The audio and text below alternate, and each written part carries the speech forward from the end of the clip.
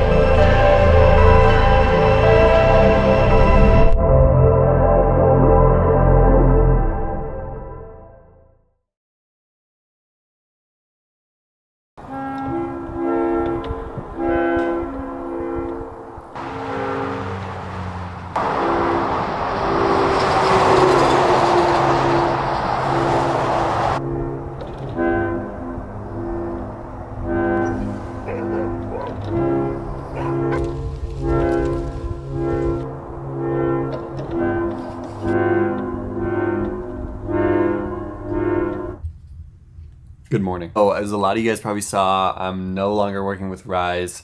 I put on my Instagram story, maybe not a lot of you guys know, but we are now partnered with Huge Supplements. I'm gonna get into all the details and shit like that later in the vid, but if you guys do wanna cop anything from them, try any of their pre-workouts, you can use code Nick, save yourself some money, support my vids, all that good shit.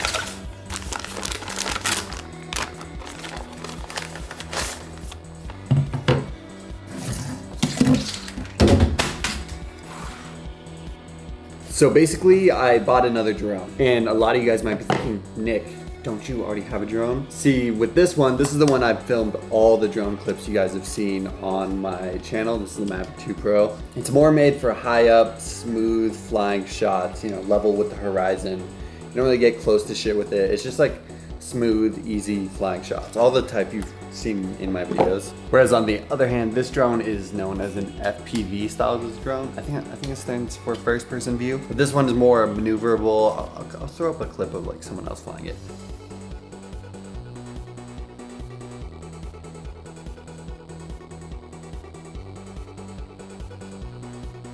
When it comes to flying this, it's more of like a learning curve thing. If you're trying to fly it and get the max capabilities out of it, you fly it in manual mode where you're in control of the whole thing. They have like easier ways of flying it. Like there's like this Wii remote looking bullshit where you just point where it goes and it's super easy, but you don't really like get the full capabilities out of it. You want to learn it with a controller and manual mode and all that shit. Whereas this drone is very easy to pick up and fly and get dope shots out of it. Like any of the Mavic drones from DJI. If you guys are looking to get a drone, DJI is kind of like the Apple of drones. Like they just make it really easy to use and simple. But yeah, so this one has like sensors on all the sides. It's super hard to crash. Whereas this one, if it's gonna crash, it's gonna crash, and it's like, it's up to you. And the reason they call it an FPV drone, first person view, is because you actually wear these goggles and you see what the drone sees while you fly it. It's kind of like a VR headset, but you're like just flying the drone. And since there's more of a learning curve to this, I'm not gonna have any drone clips from this in this video. Probably the next vid though. They have like a flight simulator where you put this on and you use the controller and you fly it, but like in a simulated reality. Yeah, hopefully I can get some dope shots for you guys with this. I don't know, maybe I'll suck at it. It's possible I crash it the first time I fly. Like these are a lot easier to crash, but it's a little cheaper and easier to replace. Eventually I do want to get like a GoPro and attach that on there, because one of the flaws is like the camera's kind of shit on this. I don't know, we'll see. But yeah, that's my new drone. Hopefully I can learn this so I can add some more to the videos. That's the plan with it, but maybe I'll suck at it.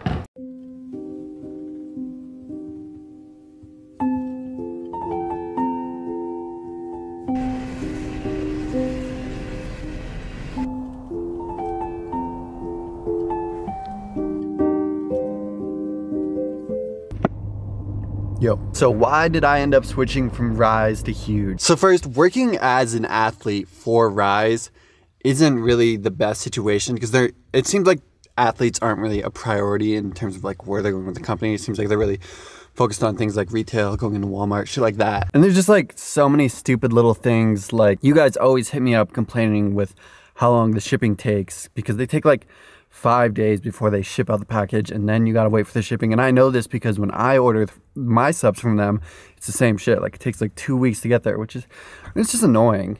Like when you buy pre-workout, it's usually like, oh, I'm almost out of pre, I'm gonna buy the next one. And it's like, wow, this takes 2 weeks, I'm out of pre. It's just shitty. That kind of just puts me in an awkward situation, because just like, you guys hit me up and it's like, where's my package?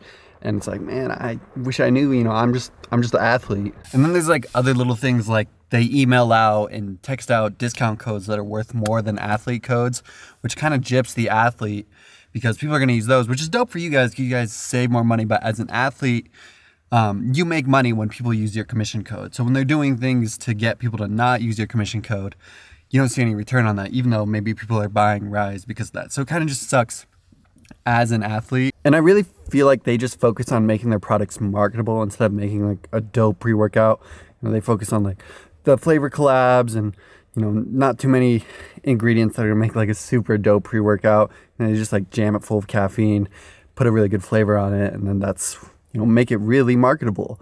That's their thing. And I've always told you guys, flavor doesn't really matter to me, and that's pretty much their main priority most of the time. Now, on the other hand, with Huge, they really do focus on making just some dope formulas. I like them, in my opinion. I really think, you know, you guys shouldn't just buy a pre because I say I like it. Like, you know, maybe read the ingredients a little bit, see if it's something you fuck with, but I like it. Now, I was talking about how Rise just jams a shit ton of caffeine in there. I like stimulants, but all they do is caffeine, versus like, this is their main pre-workout. It's called Rect. It's like the one that has everything in it: pump, focus, stimulants. You know, it's just like well-rounded. This has 3 different stims in it, which is dope, and you can really feel it. It has Aerogerensis extract, and I don't know if I'm saying that right, but it's similar to DMAA, but I've researched it before. It's supposed to have like more of a euphoric feeling instead of like a crazy cracked out feeling that DMAA has. They also put glycerol in it, which is an ingredient I really like. I really feel the difference when a pre-workout has glycerol in it. It like, you feel the muscle fullness. It like hyperhydrates your muscles. They feel super full, and I like it a lot. And they don't put that in any of the Rise pre-workouts except for one of their pump products, but they have it in the pre here, which is nice. And if you guys are wondering why it comes all like rocky like this, you can just smash it up with a scooper, but that's because of glycerol. Most companies don't like to put glycerol because it makes that like rocky feeling. Your pre didn't go bad or anything. That's just what the ingredient does. They also have Wrecked and Raised, which is like their heavy stim pre. If you're looking to have something that's like just get you cracked out, maybe you're trying to hit PRs, I would take this. It kind of reminds me of the OG Gotta Rage, if any of you guys have taken that. I'm not taking this today because we're just in like a normal push day, but I take it for leg days because this doesn't have any pump in it. And I don't want to pump on leg day. It usually just makes the lift uncomfortable. And then I'll take this before deadlifts because I want to be fucking cracked out of my mind when I'm trying to hit the heavy deads. But yeah, that's this. This is dope, but we're not taking that today. In terms of flavor, I've told you guys that's not something that really matters to me. I mean, it tastes like your normal, like good tasting pre. It tastes like pre-workout. If you guys are looking for flavor reviews or what's the best flavor, you know, maybe look at someone else's content. But yeah, I really fuck with their formulas. If you guys do want to try them, you can use code Nick to save some money and support the channel. But yeah, I'm gonna catch you guys at the gym. Peace. Hear me out, maybe you're not special. Maybe you're just like everyone else. And one of these days you're gonna wake up to find that your dreams faded pretty quietly over the years. Now their absence is so loud.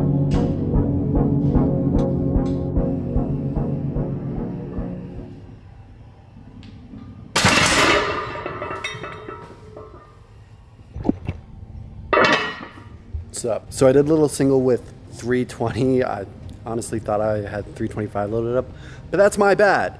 So we're gonna top up there. I kind of want to try to hit 315 for a set of 3. Yeah, let's see what we got.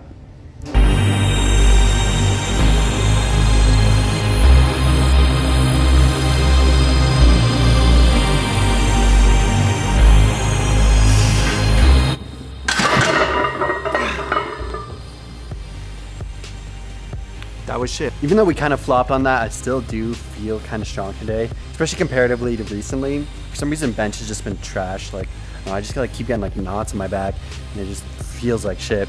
But today, it's kind of like back to where it was, so I'll take it.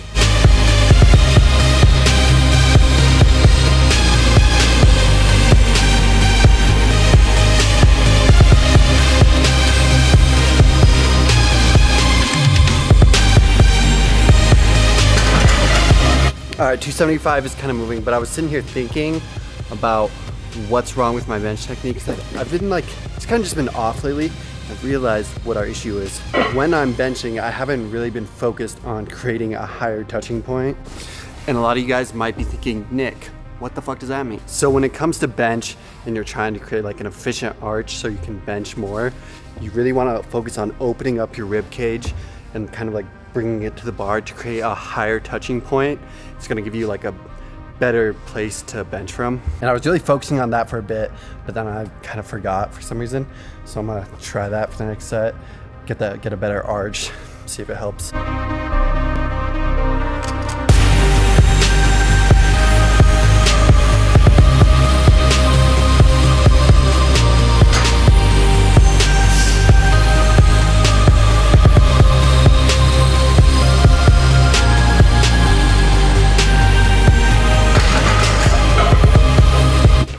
Yo, that definitely felt a lot better. It was way cleaner than my other sets, and I was able to keep my glutes on the bench a lot more, which you guys know is like always a common problem with my bench technique. Like maybe it came off like a centimeter on like 1 rep, but other than that, it was really solid.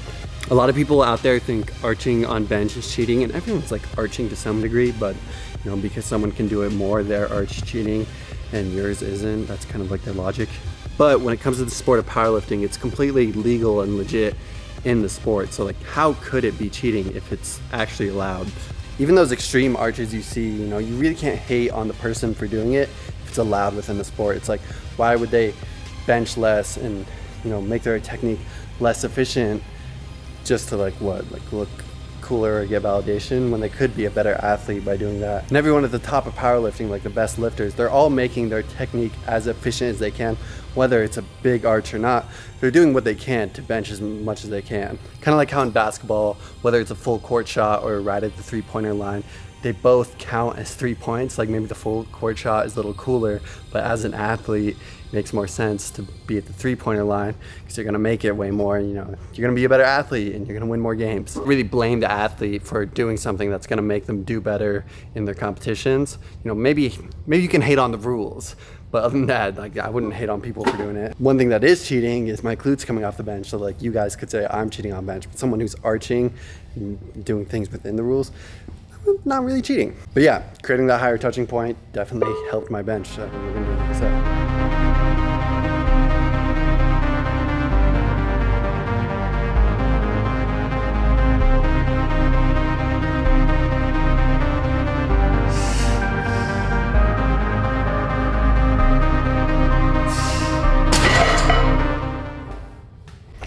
All right, that's a wrap. I always hate when you unlock a new piece of your technique for a certain lift and it makes it feel way better, become more comfortable, stronger, all that shit.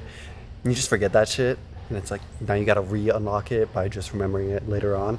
We did 275 for a 5x5, so we got some pretty solid volume in. I think I only recorded 4 sets. But yeah, that new, focusing on creating a higher touching point definitely helped my technique feel a lot better. If you guys are trying to make your technique more efficient, you know, just try to think about that while you're benching. I never really got into incline dumbbell benching. You know, like a lot of people love it. I never really got into it, maybe because I got like long arms or some shit. But lately I've been doing it a lot and it's been feeling pretty good. I think the most I did was the hundreds for a set of 6, which isn't anything crazy, but you know, I'm happy with it. But yeah, we're gonna do that.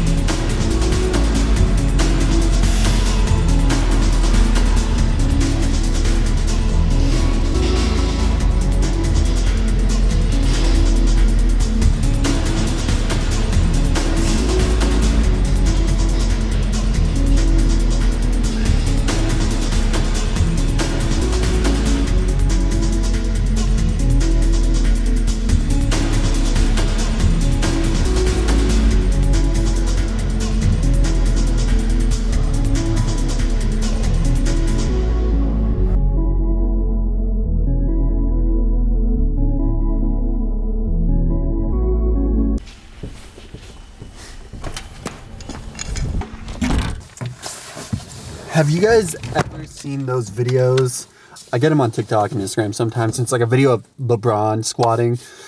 And it's just like the most atrocious squat form you've ever seen. One thing that I find kind of crazy is like whoever is coaching him to squat like that is probably making like a stupid amount of money. In an industry like that, it's all about connections and who you know. Cause like that guy coaches LeBron in lifting or whatever. And now it's like he's LeBron's coach. So it's like he gets all these other high profile clients that'll pay a shit ton of money because he's known as that. You know, it's just like gives him all that validation. And I know some of you guys might be like, quarter squat is for athleticism, but even if he is doing it for that, like his back is like crazy hyperextended and it's like, it's just an improper way to squat, whether you're doing it for athleticism or not, you know, it's just not the right way to do it. And someone is getting paid like ton of money to have him do that, which is kind of crazy to me. It shows that shit isn't really about what you know. Same sort of thing happens in the fitness industry. Like people will get a lot of followers and clout and they'll have a good physique. And it's not really because they have a lot of knowledge, you know, a big part of it is they have good genetics. And they'll use that as a marketing tool to sell coaching, even though they have no experience, you know, no credentials to be selling coaching whatsoever. But people buy it because it's like, oh, I look up to this person and they have a good physique. That's why I wouldn't sell coaching or anything like that. Maybe if I had credentials and experience behind it, but people just get followers and they're like, oh, I'm going to take advantage of my followers and sell them coaching, even though I should probably have no business doing that. But that's what a lot of people do. I was watching one of Max Tuning's podcasts. If you guys don't know who he is, he's like an older fitness influencer. And he said all his friends would tell him to like start up coaching because he's leaving a lot of free money on the table. But he said he never did it because he didn't feel it was morally right to sell coaching because he didn't have like the credentials to do it. Like someone like him or me, like I know how to lift and stuff like that, but just because I can train myself doesn't mean you can train other people, if that makes sense. These higher up influencers that have like shit ton of followers and sell coaching, they use their face to sell the coaching and then they pass it off to someone else, like someone else does the coaching in place for them. Kind of like how you've seen on TikTok how the OnlyFans girls will say it's not even them replying to the dude, that's some other dude that's getting paid for it to respond and act like they're the girl. Same thing happens in the fitness industry with coaching. Not everyone. Like there are some seriously legit coaches that know what they're doing and they deserve like all the clients they get, but there's other people that are like straight up scamming people. But that's just like one thing for you guys to know. If you guys are ever looking to get a coach or buy programs from someone, don't do it just because they're your favorite influencer or someone you look up to. Make sure there's credentials and experience and shit like that behind it. So you're not just wasting your money and getting a cookie cutter program and someone who's kind of just using you for money, you know. It doesn't have to be your favorite influencer. Get someone who's gonna give you your money's worth. I don't know. I'm gonna see you guys at home.